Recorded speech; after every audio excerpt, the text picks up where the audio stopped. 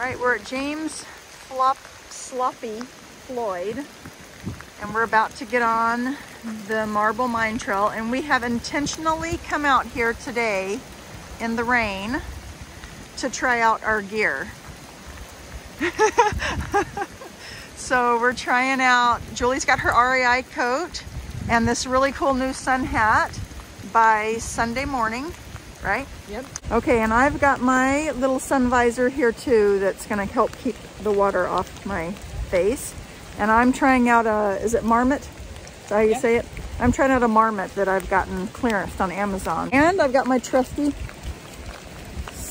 umbrella here. If it really downpours on us, we're gonna take a break under that and we'll let you know how that works. So it's super, actually pretty, even though it's raining. We're in North Georgia. And we're gonna have ourselves a hike in the rain. Here we go. We're going. Okay, so we're walking up this little side trail because we're checking out the backcountry sites, because every time Julie and I hike, we look and investigate what would be good for the kids, what we can bring the kids on, and different variances of interests. Like some of the kids are only interested in small short hikes, and others are interested in long backpacking hikes. And this is just a cute little trail. It's flooded right now, of course, from the rain, but we are going to go check out this backcountry site.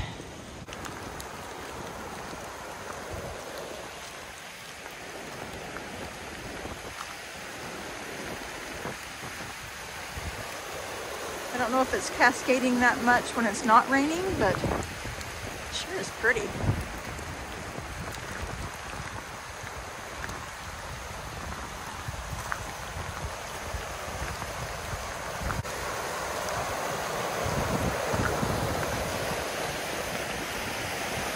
So is this backcountry site one? It's like, it'd be good for hammock camping in one tent, but Not for more than one tent because it's not very even. It's really cute here by the river though.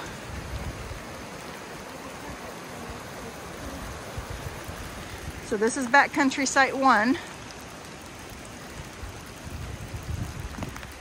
At Sloppy Floyd State Park. We're heading up to that country site too to check it out. See if it's somewhere we want to bring the kids.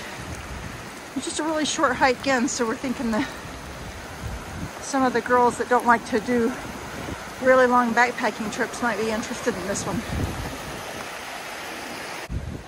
So this is Sloppy Floyd's backcountry site number 2. You could do several hammocks, but really only room for about one tent.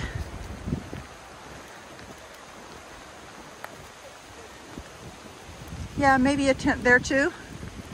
And there. Oh yeah, maybe. A couple more spots. Not very level, but doable. This is a cute little campsite by the river. This is actually quite pretty.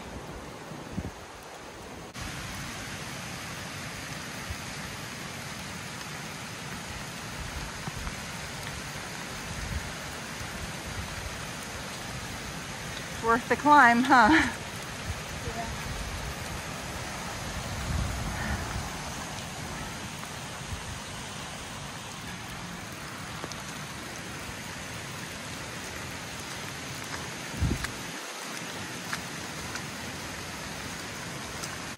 That's beautiful.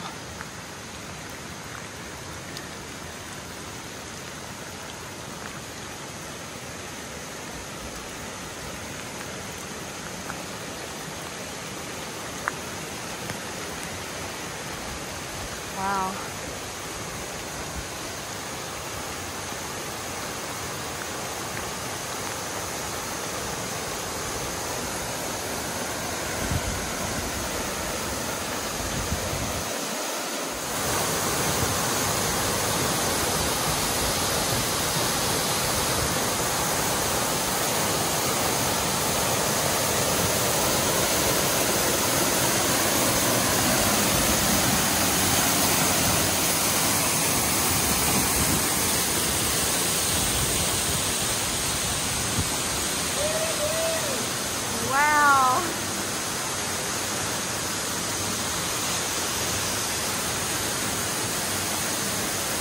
the other side.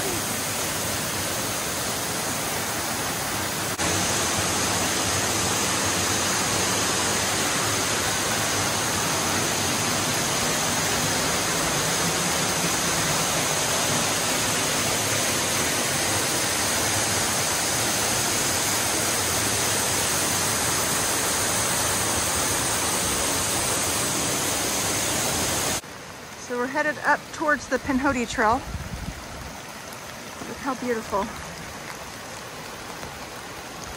The beech trees have kept their leaves from the fall.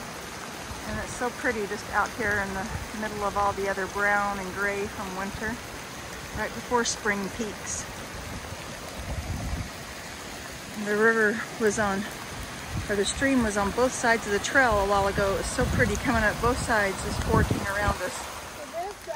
The water's coming right down the trail. It's pretty amazing. We would never see this except if we hike in the rain. That's the only way.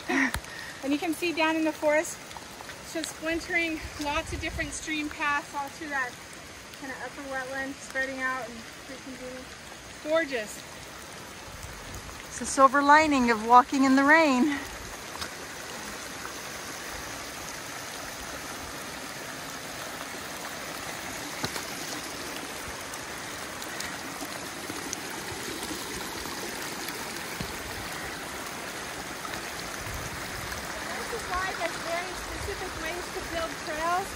Because sometimes the smartest way is the way that the path of water will go, so it's actually the worst way to build a trail because then it just all erodes. It gets washed out in the roads.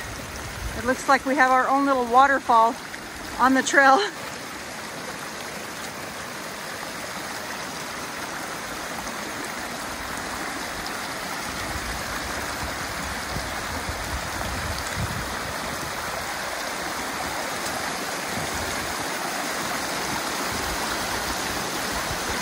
But how beautiful is it though?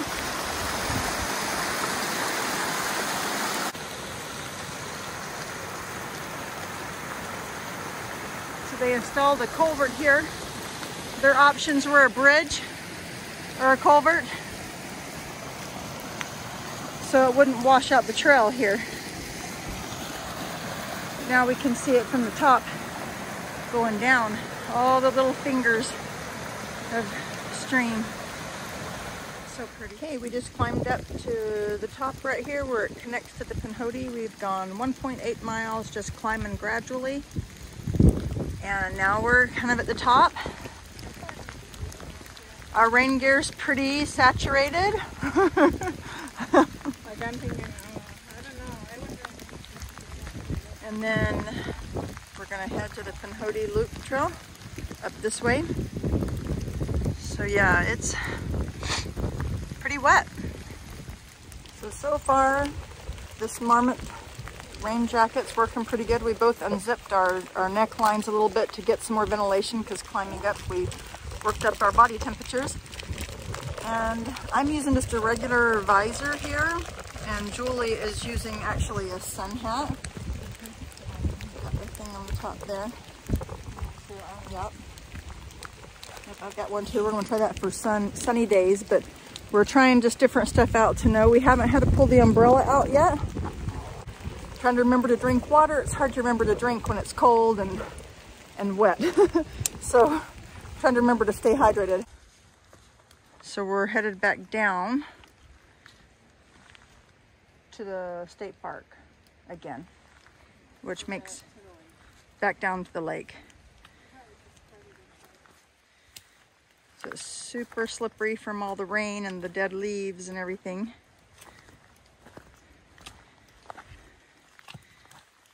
It's hard to tell in the video, but it's super steep. Maybe we can tell going back up like that. Yeah.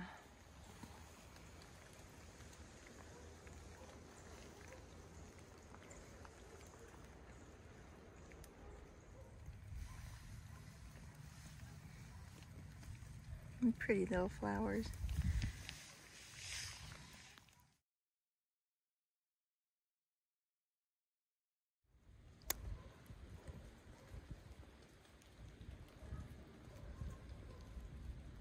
Okay, so here's the joy of hiking with a biologist. She knows cool tricks about animals and plants, So to know the difference between a centipede and a millipede, you look at the segments and see how many legs are attached to each segment. And this one, they're paired, so they have two legs per segment, so it's more likely a millipede. But we are going to check with our local entomologist and make sure. That's pretty cool spring fauna. Look at that. Oh. So he has 2 segments per black segment. 2 legs per. 2 legs per black segment.